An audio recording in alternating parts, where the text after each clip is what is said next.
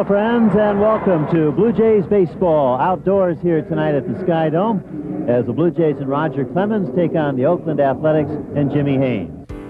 In the backyard, at the cottage, or in the car, next to the crack of the bat or the roar of the crowd, Jerry Howarth is the sound of baseball. In Toronto, he's part of one of the most entertaining and well-respected radio teams in Major League Baseball. His broadcasting career took off in Tacoma, Washington, where he called play-by-play for the AAA Tacoma Twins. After 3 years in Salt Lake City, it was time for the big league. In 1981, Jerry Howarth moved to Toronto, partnered with Tom Cheek, and began calling Blue Jays baseball for CJCL Radio. He's a true student of the game. Intent on describing every detail, Howard's ability to paint a picture with words has elevated his status among the best in the business.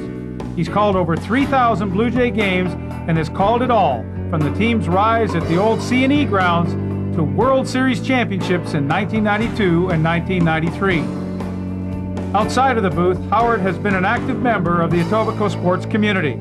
He's coached his sons in Etobicoke baseball and has volunteered his time coaching local basketball teams at Islington Middle School, Etobicoke Collegiate, and Martin Grove Collegiate.